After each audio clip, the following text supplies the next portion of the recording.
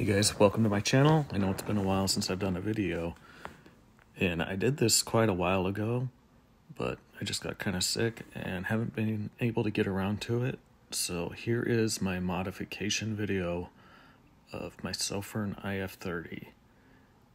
And what I'm going to do is remove all the LEDs from each MCPCB and replace it with new ones.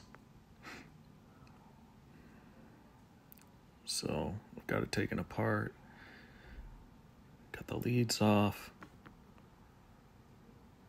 Now I'm going to take the MCPCB off. You can see all the thermal grease. I got to clean that off the back. And make sure and do a really good job when you clean it off if you're going to attempt this. Got it cleaned up, got it on the heat pad, and I'm going to start to warm them up. So I heat the LEDs up to about 180 to 200 degrees Celsius when I do this, and that makes it warm enough to get them off.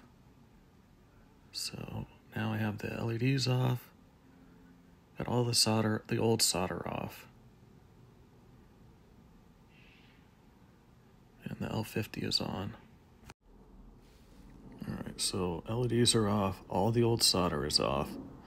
And I use a copper wick to get that off. It's just a good practice to get the old solder off and remember to use new solder on your joints. Put new solder on each joint. There's an old L50 high. I was thinking about using that one. Alright, so here is the center LED. It's a 3000K L50. And I'm going to show you how solder paste turns into solder. Like, as it's heating up, it gets softer. And then once it reaches temperature around 183 degrees Celsius, that's what it says per spec, it'll turn into solder. And it's got like almost a magnetic effect on it where the solder like sucks underneath. There it goes. You can see the little balls on the side. And once this happens, I make sure the LED is lined up, and then I tap the top and get the old balls out of the way. Now I need to make sure my polarity is correct. I use an LED backlit tester for this. And it's good. So here, got all the little LEDs on. And before you do this, you want to make sure the polarity is correct. Positive, negatives on each side. Otherwise, you will spend a lot of time tinkering with the LEDs and you can mess them up. So I recommend always double checking. Triple check if you really need to, because it'll save you time in the end. It really will.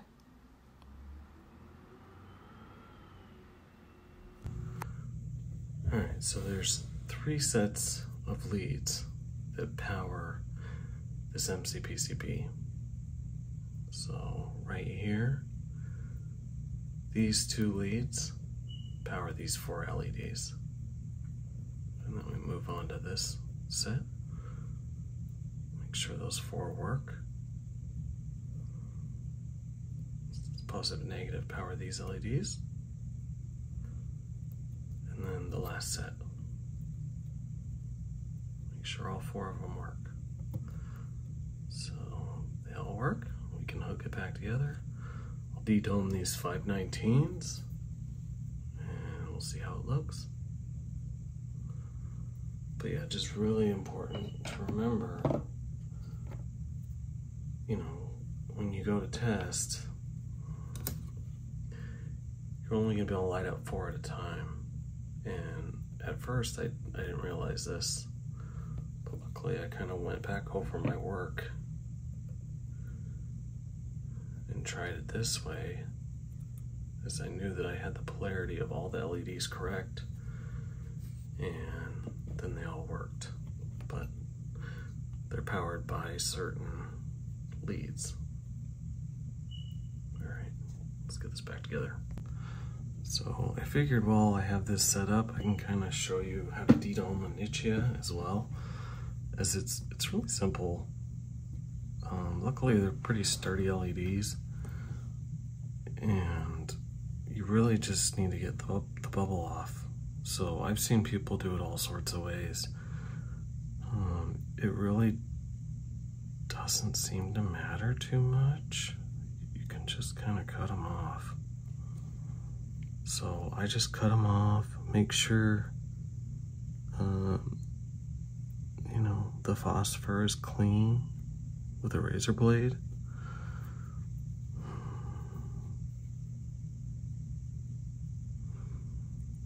It doesn't matter if you lose some of the ceramic, because that's usually what's going to happen. The main thing is the phosphor. You don't want to ruin that. And I'm showing a couple different ways of doing this. This is definitely not a good way like this, but honestly, it works just fine. In the end, you know, I'm just literally cutting them off. I've seen people, they use Q-tips and you can just push it off. Boom, pushed right off. That's probably the easiest way, probably the best route to go. Just push it off. Quickest. But you want to make sure that your LED is secure to your MCPCB. Alright, so pushing them off, like when we look at that, it's pretty clean. Right?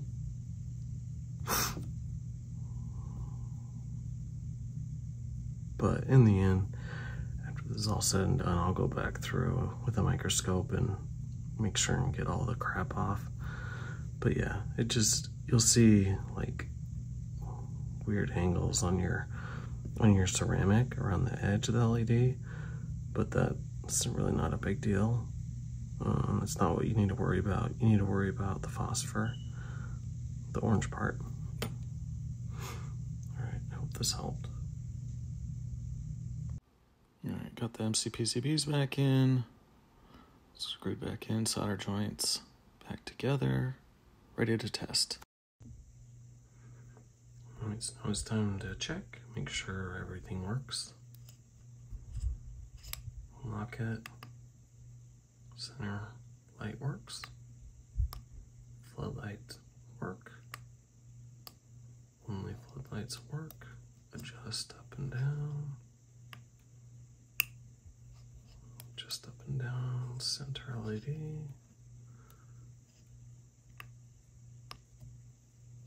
All right, we have power, it's working.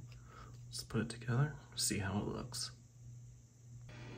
All right, so you can see that solder joint, see how high it is and how it's rubbed the silicone, where these ones are more flat. You know, I didn't even think about that, but when I put it back together, that's what I think is causing the problem. Because when I have it all apart, it works just fine.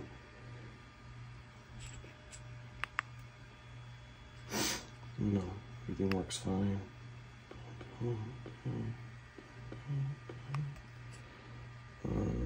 It's just, I think it's that joint. So I'm gonna redo all these. Make sure they're all good, and try and put it back together. So I readjusted the solder joint sizes and I was able to get it back together. Here's what it looks like. Now let's get some drone shots. All right, so I finally added a drone that can record video to my repertoire. Here we're seeing an overhead view. It's kind of tough because I'm in my parents' backyard. So I just wanted to get this video out. That's why I kind of have limited recording currently, but potentially in the future I may add some better videos. And here's a different angle, but you can tell that it's hitting homes' roofs that are like, you can see them in the background. You can see that sft40 throwing a lot of light out up to a quarter mile. But overall, it was a very fun modification for me. Thank you all for watching. Please subscribe, and I'll be putting out new videos from now on. Thanks.